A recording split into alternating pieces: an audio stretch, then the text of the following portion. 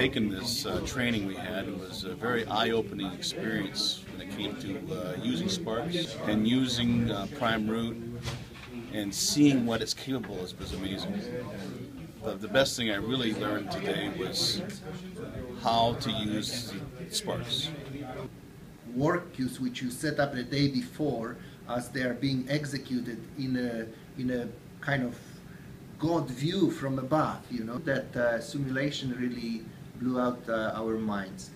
And having an opportunity to see it live, seeing the computer working and seeing the virtual terminal working it was a great experience.